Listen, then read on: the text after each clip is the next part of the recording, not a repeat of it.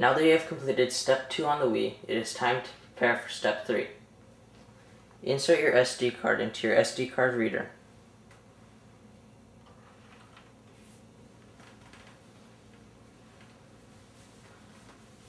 And we will close out of this. Go to Computer, right click on it, and format it. Start, and OK.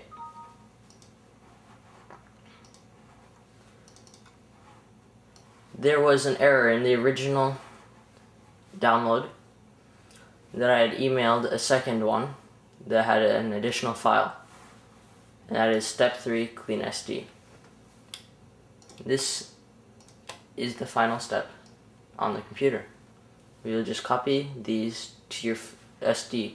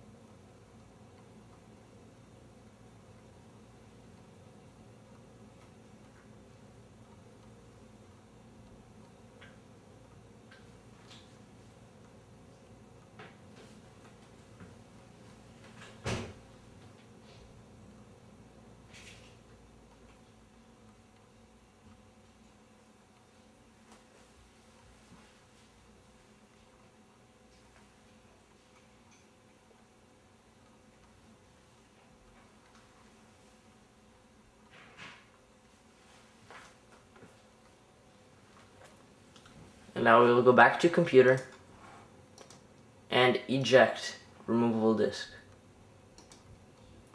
You are now done with step 3 on the computer. Proceed on to the Wii removable disk. Now for part 3.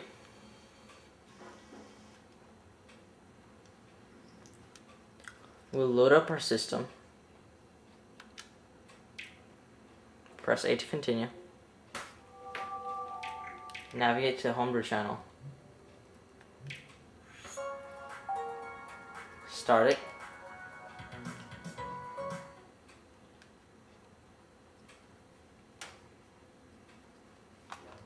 And insert the SD card that we prepared for step 3.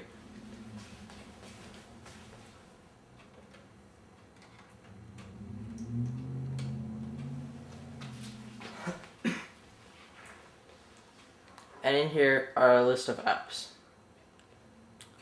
We are going to run MiiOS Patcher, which will allow you to run GameCube Homebrew.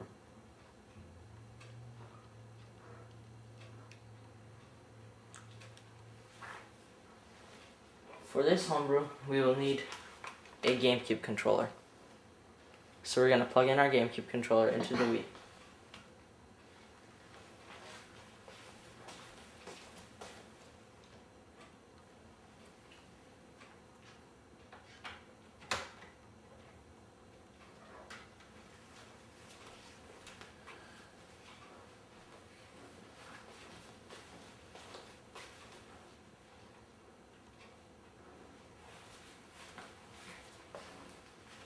And then we're just going to hit load.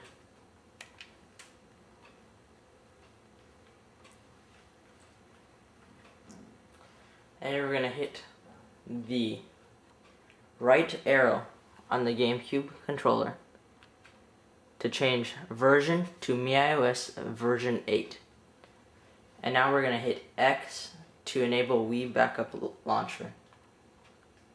So we're going to hit X, and the bottom will say version MiiOS V8 supported boot method run GC backup plus Wii Backup Launcher. And you're going to press A to install the patches. I already have these installed, so I'm not going to install them again.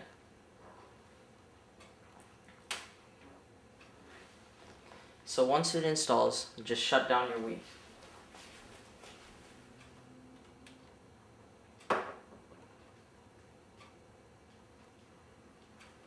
We no longer need the GameCube controller.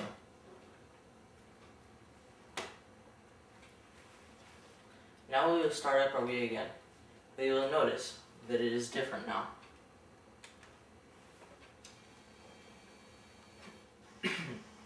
This is Boot Me. It is the #1 recovery tool for the Wii.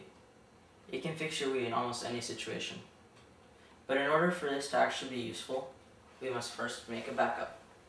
In this, the Wii remote does not work. You can use a GameCube controller or the buttons on the front of the Wii. Press power to move right. We're going to go to the one that has the 2 gears on it and press reset, which is the equivalent of select. And you'll go to the first one that shows a chip going to an SD card. And we're going to hit reset again. It will start backing up our Wii. This is a very important step that will allow you to go back if anything ever happens to your Wii. This can take up to 20 minutes, so I'm not going to record it all.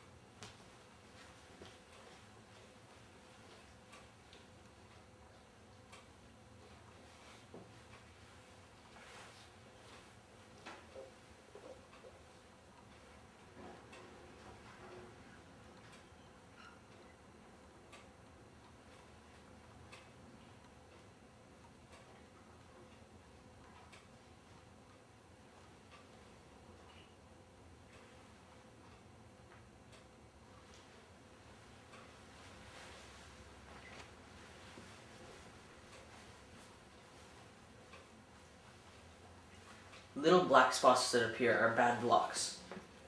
In order to keep the prices of memory chips down, they do not come out 100% from the factory. There are small amounts of blocks, usually under 20 blocks, that are bad. This is normal and it is okay. Nintendo actually approves of them being like this, having bad blocks. They purchase the chips like that. Right arrow. Now it will begin to verify. This just checks that everything on the backup is the same as it is on the actual Wii.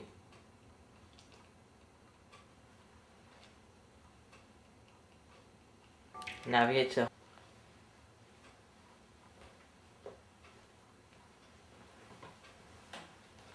okay.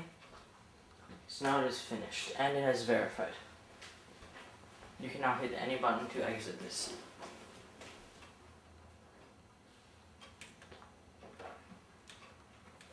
And we're going to go back to the arrow and hit power. And we're going to hit reset to go to the Wii menu.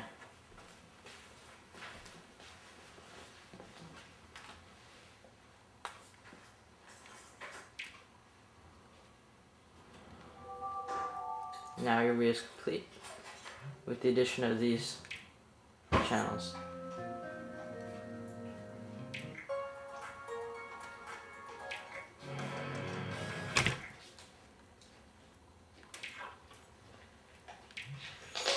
And here I would like to demonstrate a few apps.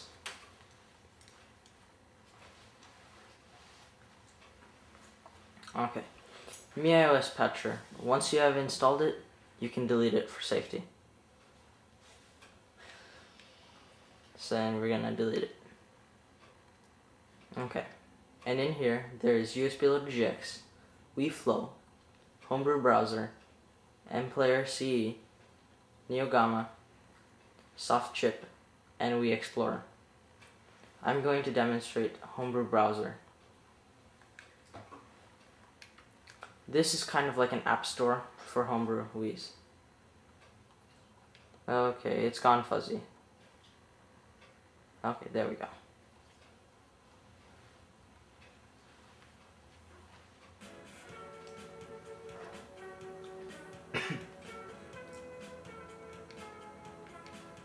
And there are many different games. There's emulators for Game Boys, NES, Sega, N64, Pac-Man, and then there are media utilities. MPlayer CE is already installed. That allows you to listen to music.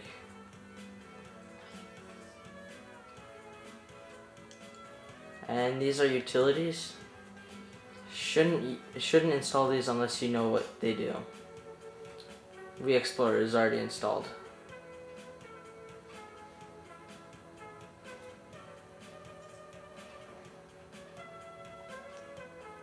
And we're going to show demos. These are just little simulators to show what we homebrew can do. They're not really games.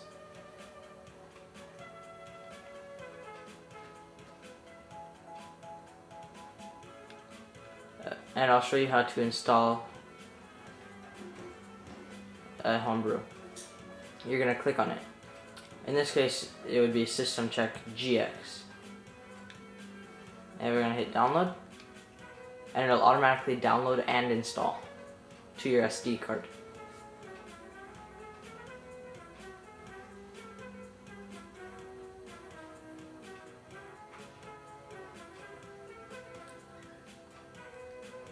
These are I'm just demonstrating how to do this. You do not have to download System Check. Oh. Oops, hit the wrong button.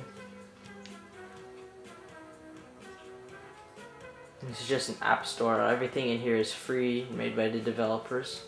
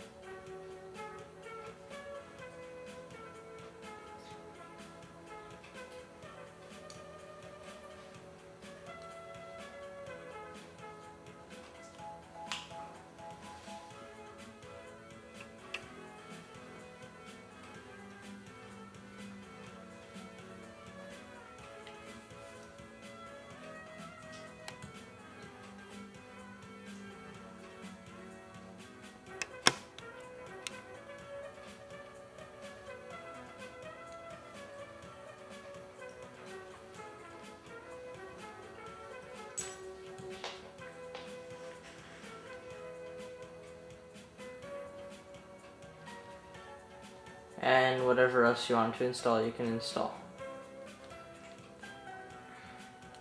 And when you're done, you're going to hit the home button and return to loader. This will send you back to the Homebrew channel.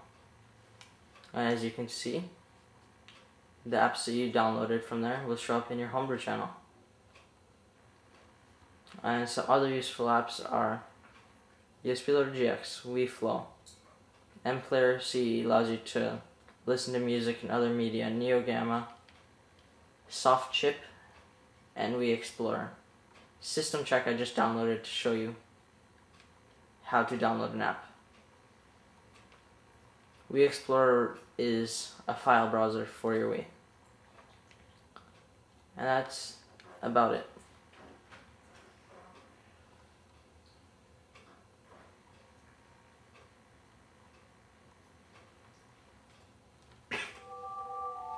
And as you can see, the Wii is just like it would normally.